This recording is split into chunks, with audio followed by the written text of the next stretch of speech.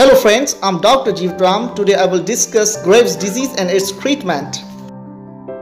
Here you can see in this picture exophthalmos, protrusion of eyes. It's one of the clinical features of Graves' disease. Here you can see a picture with clinical features of Graves' disease.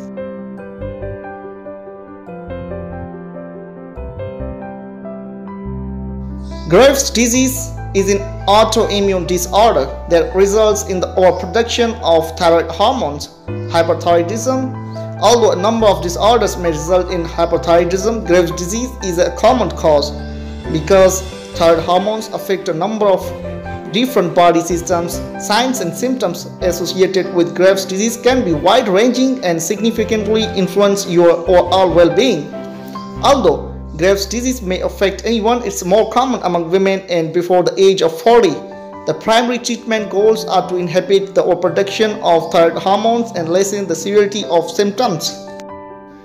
Common signs and symptoms of Graves' disease include anxiety and irritability, a fine tremor of your hands or fingers, heat sensitivity, and an increase in perspiration or warm, moist skin, weight loss despite normal eating habits, enlargement of your thyroid gland, goiter, change in menstrual cycle, erectile dysfunction or reduced libido, frequent bowel movements, bulging eyes. Graves' ophthalmopathy, thick, grayed skin usually on the shins or tops of the feet, Graves' dermopathy, rapid or irregular heartbeat, palpitations. Graves' disease is caused by a malfunction in the body's disease-fighting immune system, although the exact reason why this happens is still unknown. One normal immune system response is the production of antibodies designed to target a specific virus, bacterium, or other foreign substance. In Graves' disease, for reasons that aren't well understood, the body produces an antibody to one part of the cells in the thyroid gland, a hormone-producing gland in the neck. Normally, thyroid function is regulated by a hormone released by a tiny gland at the base of the brain, pituitary gland. The antibody associated with Graves' disease, thyrotropin receptor antibody, acts like the regulatory pituitary hormone. That means that thyrotropin receptor antibody overrides the normal regulation of the thyroid, causing an overproduction of thyroid hormones, hyperthyroidism. Risk factors. Family history. Because a family history of Graves' disease is a known risk factor, there is likely a gene or genes that can make a person more susceptible to the disorder. Gender. Women are much more likely to develop Graves' disease than are men. Age. Graves' disease usually develops in people younger than 40. Other autoimmune disorders. People with other disorders of immune system such as type 1 diabetes or rheumatoid arthritis have an increased risk. Emotional or physical stress. Stressful life events or illness may act as a trigger for the onset of Graves' disease among people who are genetically susceptible. Pregnancy or recent childbirth may increase the risk of disorder, particularly among women who are genetically susceptible. Smoking. Cigarette smoking, which can affect the immune system, increases the risk of Graves' disease. Smokers who have Graves' disease are also at risk of developing Graves' ophthalmopathy. Complications. Pregnancy issues. Possible complications of Graves' disease during pregnancy include miscarriage, preterm birth, fetal thyroid dysfunction, poor fetal growth, maternal heart failure, and preeclampsia. Preeclampsia is a maternal condition that results in high blood pressure and other serious signs and symptoms. Heart disorders. If left untreated, Graves' disease can lead to heart rhythm disorder, changes in the structure and function of the heart muscles, and the inability of heart to pump enough blood to the body. Thyroid storm. A rare but life-threatening complication of Graves' disease is a thyroid storm, also known as accelerated hyperthyroidism or thyrotoxic crisis. It's more likely when severe hyperthyroidism is untreated or treated inadequately.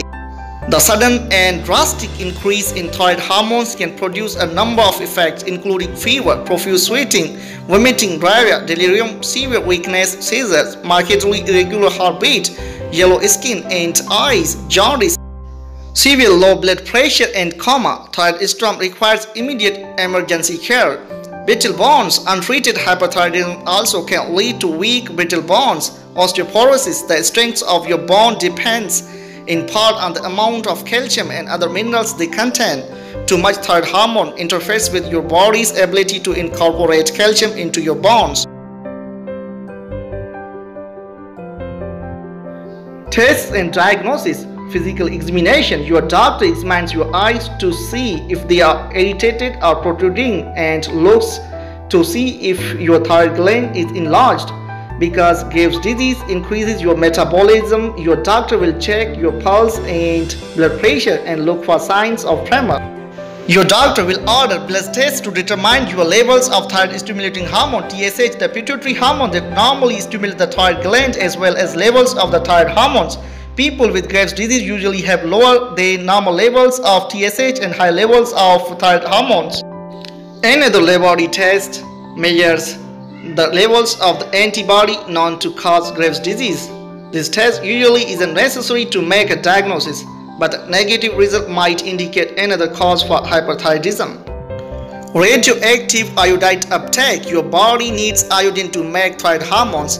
By giving you a small amount of radioactive iodine and later measuring the amount of it in your thyroid gland with a specialized scanning camera, your doctor can determine the rate at which your thyroid gland takes up iodine. The amount of radioactive iodine taken up by the thyroid gland helps determine if Graves' disease or another condition is the cause of the hyperthyroidism. This test may be combined with a radioactive iodine scan to see a visual image of the uptake pattern. Ultrasound. Ultrasound uses high-frequency sound waves to produce images of structures inside the body. Ultrasound can show if the thyroid gland is enlarged and is most useful in people who can't undergo radioactive iodine uptake, such as pregnant women. Imaging tests. If the diagnosis of Graves' ophthalmopathy isn't clear from a clinical assessment, your doctor may order an imaging test such as CT scan, a specialized X-ray technology that produces thin cross-sectional images. Magnetic resonance imaging (MRI), which uses magnetic fields and radio waves to create either cross-sectional or 3D images, may also be used. Aims of treatment: to reduce thyroid hormones levels to normal, to prevent or treat complications, heart failure, ophthalmopathy. Pharmacological treatment of Graves' disease. Young patient of pregnancy, tablet propranolol 40 mg half to 2 tablets plus tablet carbimazole 5 mg 3 to 4 tablets 3 times a day for 6 to 12 weeks. Gradually reduce to 1 to 3 tablets daily as maintenance dose for 12 to 24 months. Elderly patients, iodine 131 dose calculated on the basis of gland size, given only as a single dose, repeated after 4 to 6 months if needed. Tablet carbimazole may induce bone marrow suppression. Patients should be told to report any type of infection. The drug should be stopped immediately if neutropenic. Check iodine function at 5 to 6 weeks.